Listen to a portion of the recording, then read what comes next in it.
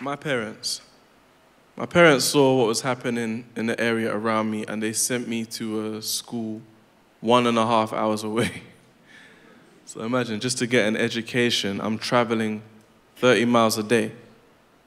First, I thought that was okay. I like an adventure. And even though this was an unknown, I felt like there was no world that I couldn't enter. Now, Queen Elizabeth Boys Grammar School, Barnet, was not for the faint-hearted. Which I realized pretty much the day that I started, but they sent kids to Oxford and Cambridge to rot it. To start with, you can't just go to QE. There's a reason I'm coming all the way from Northwest 10. They had to accept you. And to do that, they man that assessed you. Now let me explain what assess meant.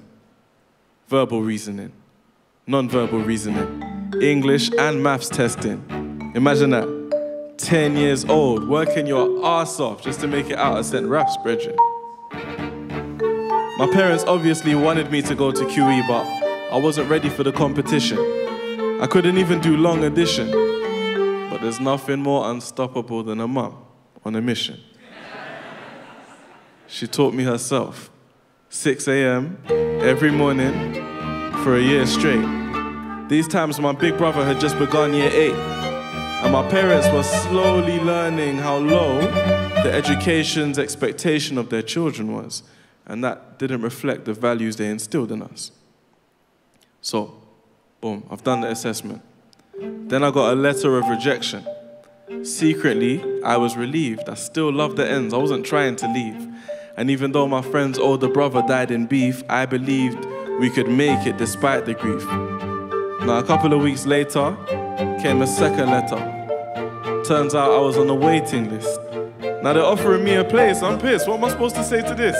Listen. If you come from St. Ralph's and you make it to Queen Elizabeth Boys, you're going there. It isn't a choice. My parents weren't prepared to listen to noise about how I want to stay in school in the bits with my boys. And deep down, I worked hard for that entrance exam because I knew what it meant to the fam. I didn't want to leave Northwest, fam. I planned to stay. But that school made me the man I am today. And I hated it. The uniform, the strictness, the distance from my friends. Everything about the school was different from the ends. I mean, Queen Elizabeth Boys. It does what it says on the tin. From the first term, I refused to settle my skin. I did everything I could to get kicked out. I messed about, rejected their whole ideology. 2 middle fingers up, that was my philosophy. Because obviously I'm coming from the ends, Freddie smacked below, and I just wanted to go back there now. I'm acting out. Back home, kids got expelled all the time, so I thought sooner or later they're gonna draw the line. But you know what? They never did. They could turn your life into a living hell. Never turn their back on a kid. I began understanding their dedication. I can't lie, I was inspired by the standard of education. Everyone in the school was damn near genius. Teachers included, man. They're serious. I realized the ends was just my comfort zone. But what's comfort, though? I'm here because I actually want to grow. And I'm lucky enough to be in a school where being a fool isn't seen as cool. My daily journey was symbolic in itself. I'd physically watch my environment change. Every morning I left the ends for the suburbs with mansions where everyone was driving a Range. At 11 years old, I wasn't finding this strange. To be honest with you, I was amazed. I would just gaze out the window, taking it all in, every morning, imagining having a life in this space. One day, I think it was a Wednesday or a Thursday. It's definitely in January, I remember, because it was near my birthday. I was in religious studies, in deep thought as usual. And Miss Golding told us to write down how we wanted to be described at our funeral. Bit heavy for 11-year-olds. But to be honest with you, that's my kind of lesson, because that's my kind of question. So once again, I'm projecting my life, picturing all my potential moves. And I wrote that I want to be remembered as an entertainer with influential views. Children know things. I'm the proof. There's a certain clarity that comes with youth. Because deep down, young people, all people, just want the truth. Anyway, while I'm making progress in school back home, things were moving in the opposite direction. Northwest London's a big place, but there always seemed to be problems in my section. Skanks were firing, people in the ends were dying, tensions were intensifying. 5 days a week I had to change the way I speak. And on the weekend I'm catching up with the slang. See, my neighborhood's peak. I'll be made to look weak if I'm labeled the geek. And I wanted to hang, but I noticed the estate kids that I used to play with slowly becoming a gang.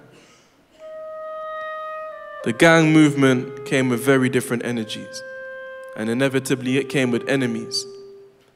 My neighbors started calling themselves Thugs of Raffs, as in thugs of St. Raphael's estate. This would eventually bring me problems, which not a lot of local young black males escaped. Raffs had issues with neighboring estates, man from Stonebridge and man from MP.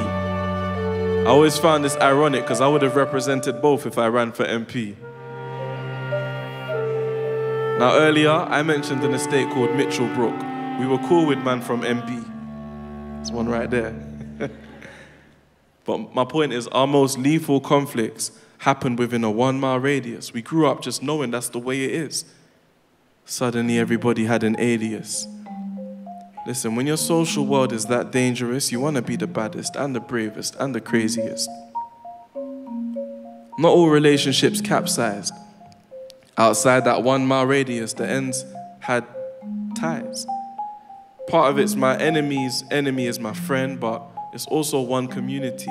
You can see the other side in church when your niece is getting baptized. Long story short, people had allies. Past Stonebridge, there were other estates we used to chill in as children, closer to Willesden. In fact, we used to ride our bikes there, do you know what I'm saying, with our friends from Bridge. Before the situation got so sensitive, the ends was lich. Saturday morning, we do the housework, empty the contents of the fridge, then ride our bikes to the other side, back when the blocks were still standing, just to knock for our little man there. Imagine, without fear, without doubt, standing in the doorway like, hello, Rossby's mum, is Rossby allowed out? That was guarding a court. We used to call it G Block, that was part of the talk. Gemma and her sisters used to live in Cowan Court. Racing was everyone's favourite childhood sport. Eventually we ventured outside of Southside, down past Bruce Road, down to Talbot Walk. We used to spin around the courts, past the blocks that were boarded up, playing knockdown ginger whenever a door was shut. I can't be the only one remembering all this stuff. Before the war was love. I saw it, bruv. I saw it. Thank you for listening to my story. Thank you. Respect. Yeah, love. Thank you.